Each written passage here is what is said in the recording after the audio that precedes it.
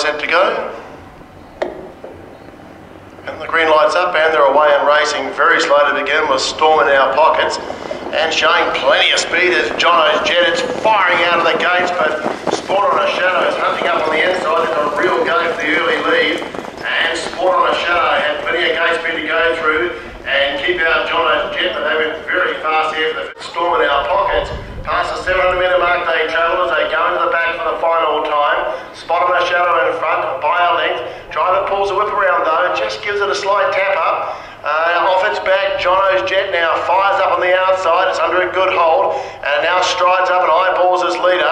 About 2 lengths back to Rip It Up Sister, also being tapped up. A mile back to Villa Safari, dropping out is Storm in Our Pockets. Past the 400 metre mark they travel now. And on the inside, Spot on a Shadow narrowly. Up on the outside is Jono's Jet, who's now taken up the front running. It's about a neck in front. Galloping in behind those is Rip It Up Sister.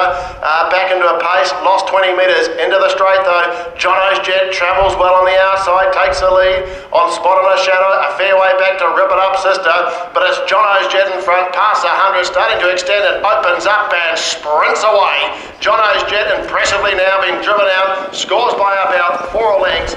Second, Spot on a Shadow, probably went too quick too early, and then about 20 metres back to Rip It Up Sister, a fair way back to Villa Safari. And just coming into the home straight now is Storm in Our Pockets.